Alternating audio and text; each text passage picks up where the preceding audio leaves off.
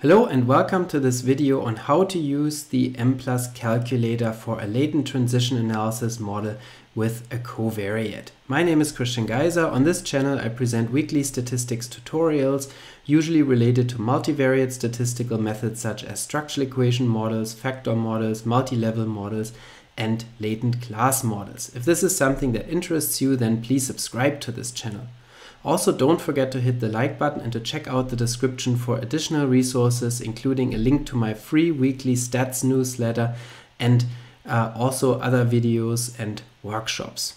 In this video, I want to show you how you can use the Mplus Calculator for a latent transition analysis model with a covariate. When we add a covariate to a latent transition model in Mplus, we can analyze, for example, whether the covariate has an impact on the class sizes and whether the covariate influences the transition probabilities, meaning we can look at whether the transition probabilities vary as a function of the covariate or for different values of the covariate, and we can also take a look at whether class sizes depend on the covariate. Here as an example, I have a model with 2 time points and 2 classes at each time point, as well as 1 continuous covariate Z. So in this model, C1 is the latent class variable for time 1 with 2 latent classes. C2 is the latent class variable for the second time point, also with 2 classes.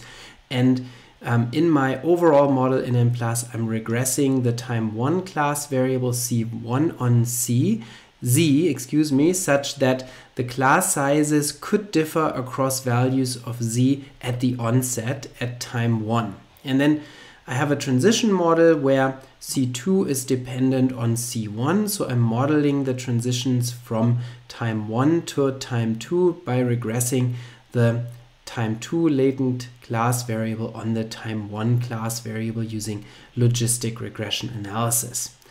Furthermore, you can see that I added class-specific statements or specific statements for model C1 here, for the model for time 1, where I said that C2 depends on Z in class 1 and C2 depends on Z in class 2. And so what that does is it allows for an interaction effect such that the covariate Z not only has a main effect on C1, but it also has an effect on the relationship between C1 and C2, such that for different values of the covariate, the relationship could be different, meaning the transition matrices could be different for different values of the covariate Z.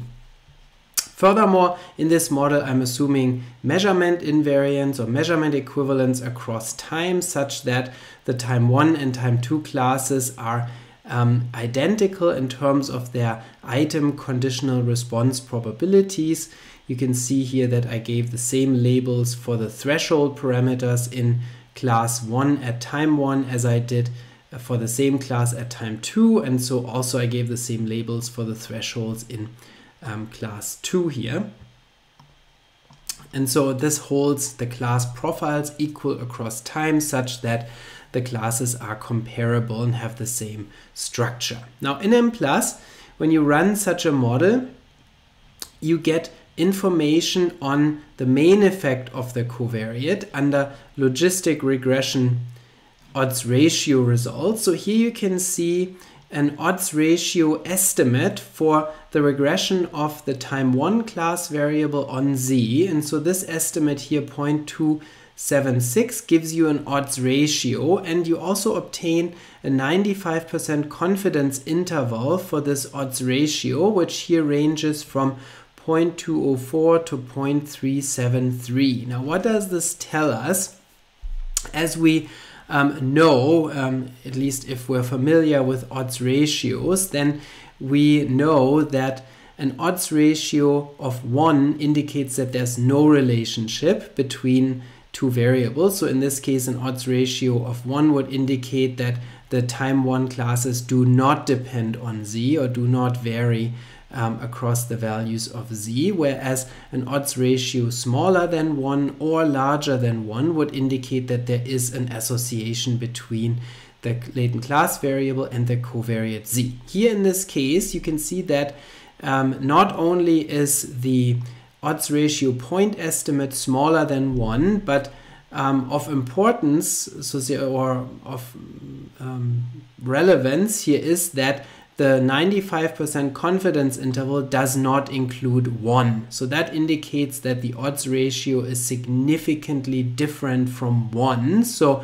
in other words, there is a significant association between the class variable and the z covariate. And so this is one thing that the calculator will help us understand better, because in the probability calculator in Mplus you can see, so say in more interpretable terms, what effect the covariate has on the class sizes.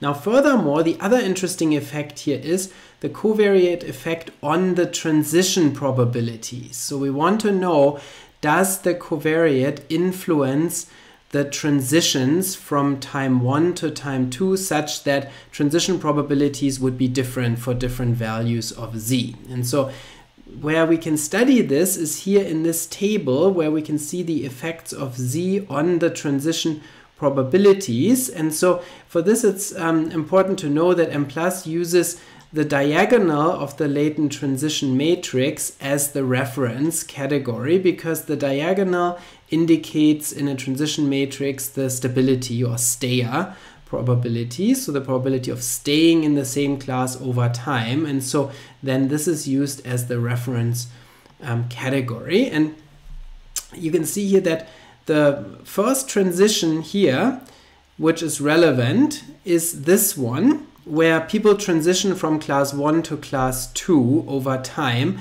And you can see that the odds ratio here is 2.093, and it is statistically significantly different from 1, because the 95% confidence interval, which is given here in parentheses, does not include 1. So this means that the covariate has a significant impact on the transition from class 1 to class 2 over time. Or in other words, for different values of z, the transition probability of moving to class 2 is different. Yeah? So the covariate does influence the transition probabilities with regard to the class 1 transitions.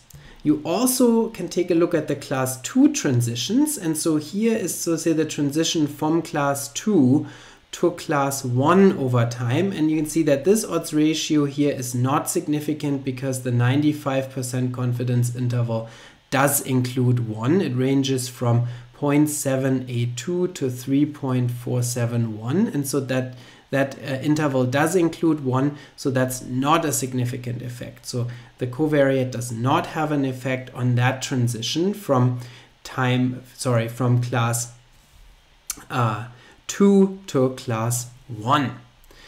So let's take a look at what this means, because with the odds ratios it's still a little bit difficult to figure out how exactly the transition probabilities vary for different values of z. And so here is where this Mplus feature comes in handy. When you click on Mplus Calculator, this is a tool that is specific to latent transition analysis with covariates in Mplus. And so when we click on that, you can see that this calculator allows us to look at conditional probabilities for different values of the covariate. And so the default here is that our covariate z is looked at the sample mean. So what would be, so say, the class sizes and the transitions for an average value of the covariate z. And so we can look at that first by just simply clicking OK. And then you can see, okay, this is the condition where all covariates are at the sample mean. In this case, there is only one, so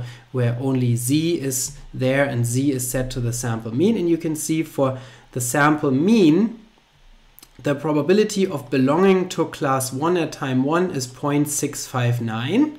And for and the probability of belonging to class 2 then accordingly is 0.341. So at the sample mean, there's a higher chance of belonging to class 1 than belonging to class 2. Furthermore, we can see that at the sample mean of Z, the probability of staying in class 1 is 0.629. So that's the conditional probability that C2 will take on the value of 1 given that C1 takes on the value of 1. And so that's 0.629. So that's the probability of staying in that class for an average value of Z. Whereas the probability of moving to class 2 over time is 0.371. And then also you get the transition probabilities for the probability of moving to either class 1 or from class 2 or staying in class 2 here. And so you can see that the probability of staying in class 2 over time at the average value of Z is 0.467, whereas the probability of moving is 0.533. So that's for the sample mean of Z. And now, of course, it's interesting to see what happens if values of Z increase. And so in this case, the Z variable is a standardized variable where the values of Z are in Z-score metrics. So a value of 0 indicates the sample mean, and a value of 1 indicates 1 standard deviation above the mean. So we can look at values now for or at a larger value of Z. Right now this is to say when Z is at the mean, meaning when it's set at 0. So let's take a look at what these matrices look like, or what these probabilities, excuse me, look like when Z takes on a higher value than the sample mean. And for comparison, I'm going to copy these probabilities and I'm going to paste them into the output so we can look at them as well. So let's close this, and I'm going to paste these here so we can still look at them. And then I'm going to go back to the calculator, and now I'm going to choose a different value for Z. I'm no longer choosing the sample mean, but I'm going to assign the value of +1, which again means 1 standard deviation above the mean here because Z is in Z-score metric. Now this would not always be the case for a covariate, but here specifically this covariate Z has been transformed to Z-score metric, and so then when I assign a value of 1 in this case, this means I'm now looking at Z values of 1 standard deviation above the mean. So I'm going to click apply, and then this value to use appears here, and then I'm going to click OK.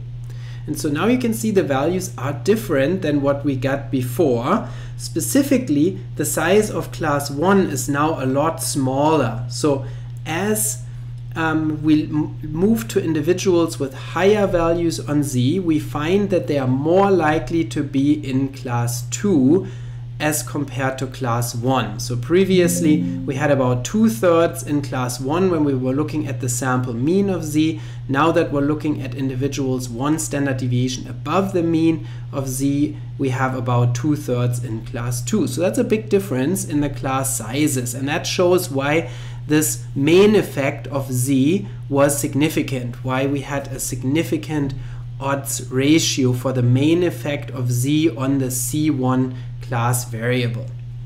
Furthermore, we can see that the likelihood of staying in class 1 decreases as values of Z increase. So you can see that the stability here is lower for class 1. It's now only 0.45, whereas previously it was 0.629. So this class becomes less stable as values of Z go up.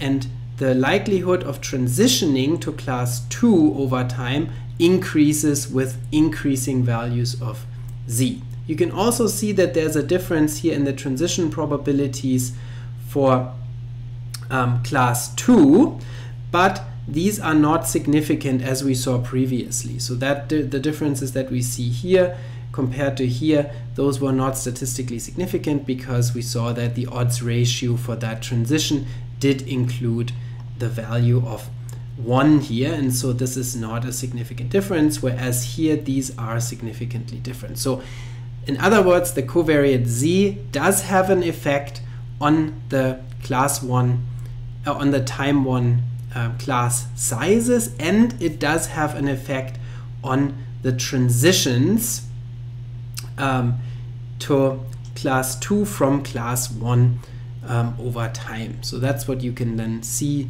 based on that probability calculator.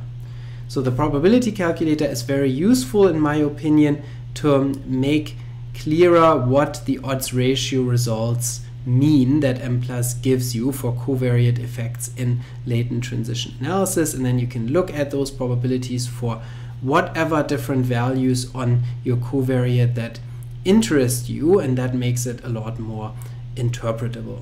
I hope you found this video useful. If you did, then please subscribe to this channel. Don't forget to hit the like button and to check out the description for additional videos and workshops on latent class analysis, latent profile analysis, and latent transition analysis, and I'll see you next time.